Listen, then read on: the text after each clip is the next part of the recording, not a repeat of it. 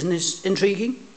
Yeah, the intriguing part is sometimes it works, sometimes it doesn't. And makes me want to push it through the floor. No, I know. I'm wondering if it ought to be a greater touch depth, because it's quite shallow. How does it compare to the other harpsichords?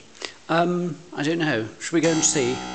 Yeah. I think it's quite shallow. The thing is, if you make it deeper, you tend to get sticky notes. Probably with the manufacture of the holes that the pins go through, locating pins go through. Mm. But the peur de boeuf and the plectra, I think, is a very interesting combination. But it might be, perhaps it doesn't work with the... I know, perhaps, is that a problem just with the peur de boeuf? There's peur de boeuf as it is. That's... no, the bottom manual we've got a problem with.